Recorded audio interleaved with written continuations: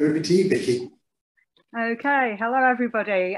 There's no slides from me, I'm afraid, because I personally find it very difficult to read slides whilst listening at the same time. So I thought I'll just speak to you for a few minutes. So just to introduce myself, I'm Vicky Chin. I am a careers consultant at LSE Careers. I specialise in disability and employment, and I've been working with disabled students and graduate employers for approximately 17 years now, and established our services within LSE Careers about 14 years ago. So just to clarify the difference between the disability services at LSE Careers and the DWS, because often students come in and aren't quite sure who they should come to or what we do. So the Disability and Wellbeing Service focuses on your experience whilst at university. So they will help you with study support and any adjustments that you need at university.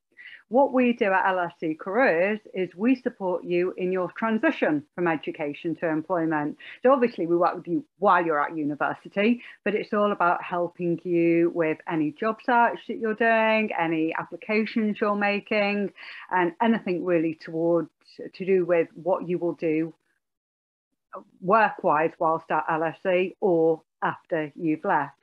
So the kind of things that we can do for you, well, the services that we offer is, firstly, we offer one-to-one appointments that are specifically for disabled students. So those appointments are up to 45 minutes in length. So the non-disability appointments are 20 minutes and you have a cap of 4 per term. With the disability appointments, we have up to 45 minutes, so you don't have to use the 45 minutes, but it means that we don't have time pressure in your appointments. And also there is no cap. Obviously, you will have whatever you need and we have available to support you during your time with us. In those appointments, we can talk about anything. What goes on, I would say, what goes on in my Zoom stays in my Zoom. So it can be anything to do with disability. So we can be talking about disclosing a disability to a potential employer, or if you're thinking about going on to further study, it can be talking about that as well. We can be talking about reasonable adjustments that you may need throughout a recruitment process or once you're actually in a job. It can be giving you, like I said, extra time for us to talk about more careers related things. That can be looking at your applications, but without that time pressure. So really anything that you need because of your disability, we accommodate in those appointments. There's 2 of us running those appointments. I would say that the wider careers team is a very aware, very disability focused team. So everybody's been working with me for many years. I think I'm the longest serving careers consultant there. So everybody's very familiar with me and the work that I do. So you can disclose if you want to any careers consultant. They will probably refer you over, if you have any more complex questions, to either myself or my colleague Edmund. So I do all appointments on Zoom. So if you wanted a Zoom appointment, you wanted to talk to me, that would be on Zoom. For any of you that actually want to go in and see someone face to face or in person, which I always think it is in person on Zoom, but if you want to be in touching distance of them, should we say, then my colleague Edmund will do those appointments on campus. We also run a range of workshops and sessions. So we do things like we're doing a how to identify inclusive employer session that's coming up in October, where we don't have a list of inclusive employers. People often ask that. There is no such list, but there are ways and means that you can identify whether an employer is likely to be inclusive or not. So we're running a session on that in October. And we have all kinds of things throughout the year with guest speakers coming in, with external disability organisations, and we're constantly developing that programme. We have a question and answer session for disabled students, and again, things on disclosure and reasonable adjustments.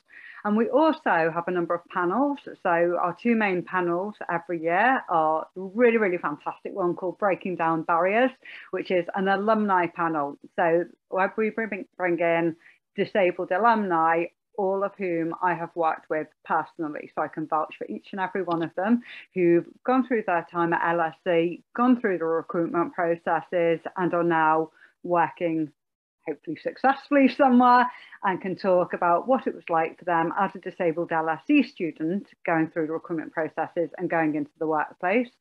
And we also have a mental health focused panel with employers called Talking Minds. And both of those panels will take place in Lent term on Zoom. And then a couple of other things that we do that it's worth knowing about is we run an alumni mentoring scheme. So again, we have this is going into its 6th year now. I'll be recruiting for it over the next few months. So do keep an eye out for emails off me and do apply if it's of interest. It's been running for 6 years and we've now got, or up until last year, we had 30 disabled alumni mentors mentoring 30 LSE students. And again, each and every one of those mentors is someone that I have worked with personally as when they were at university and they were coming to my disabled students appointments. So again, I can vouch for them. They're all absolutely fantastic. And many of them have been mentors for many years, and some have actually been previous year's mentees. So I'd like to think that that's a bit of a testament that it is a good scheme and it is something that's good for you to get involved in because they keep coming back for more. And another thing that we do is we run a volunteering placement scheme in the summer for students, disabled students who would like some experience volunteering. And this year, we've just wrapped up this year's scheme, and there was a whole range of roles. There was roles in policy and research. There was roles as befriending in elderly care homes. There's such a range of really, really fantastic roles as translating roles. So there was a wide range, and most of them were online, so people could access them from home. And others, so you can go in if you want to, but there's sort of flexibility there. Moving away from the actual opportunities to do, we've got a really, really comprehensive website. So if you Google LSE Careers Disability, you will be taken to our website. I will say we are in the process of updating that. So keep an eye on that because it's going to hopefully look even better and even fuller soon. But it is a comprehensive website. One thing students, all LSE students, always think is that our website is Career Hub. It is not. Career Hub is simply a portal where you book places on events, book appointments, or see where vacancies are. The LSE Careers website is, as you would imagine, a website full of information about everything to do with your career journey and your job search. So do take a look at that, and specifically the pages for disabled students. There's all kinds of information on, again, disclosure, adjustments, employers, and frequently asked questions. There's a whole range of information on there. And then finally, I just wanted to say, obviously, I realise that the majority of you, if not all, may be viewing this on a recording. So we're possibly not going to get that many questions, in which case, if you've got any questions, please do not hesitate to email me. I realise that Archie has very kindly turned off the chat for me so that I wasn't getting my captions covered, but I will put my email in chat, and maybe if you can turn it on later, Archie, before the end. So please feel free to reach out to me directly. I will happily book you into an appointment to have an initial chat with you. If I can't help you with what you're asking about, I will certainly do my best to signpost you to somebody or a division that can. And also, you'll also find contact details on the disability web pages. So please do get in touch. There is nothing that I am not prepared to discuss and help with if I can. And please don't feel, embarrassed, or that a lot of people wonder whether, they're eligible for disability support with us. If you have a disability, you are eligible for that support. So please do reach out. Okay, and that's no, I'm going to stop talking and pass back to Archie and Aveline.